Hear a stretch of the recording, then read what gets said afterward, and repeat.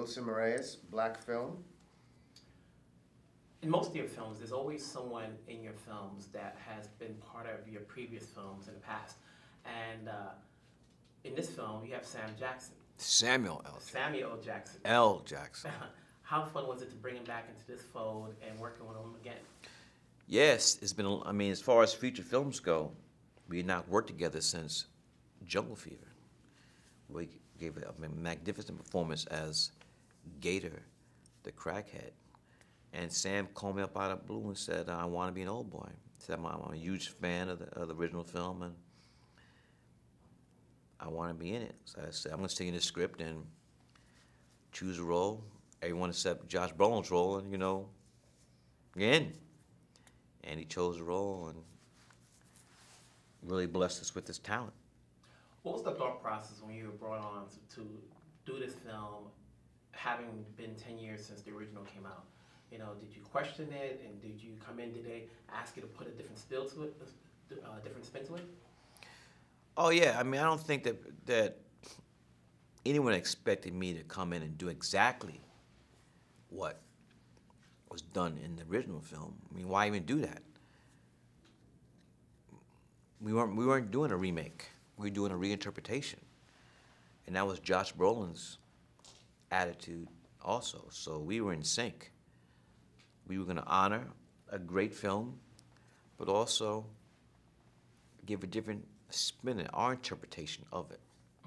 Now, you have a lot of films in the bank. If someone were to decide to do a remake of any one of your films, who's directing it? You know, would you want Who's them to directed come it? to you? Who's directing it? You know, anyone. You know, if they decided to remake any one of your films, which one would you be happy with?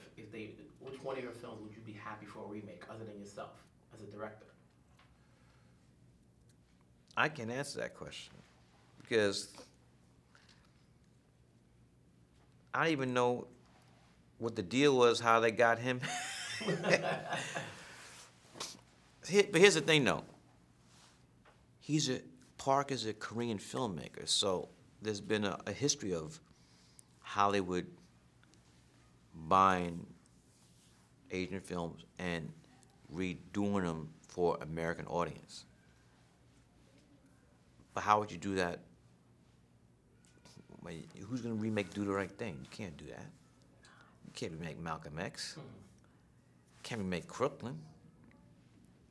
You might want to do sequels to them, prequels, but you can't. I don't think you remake the original.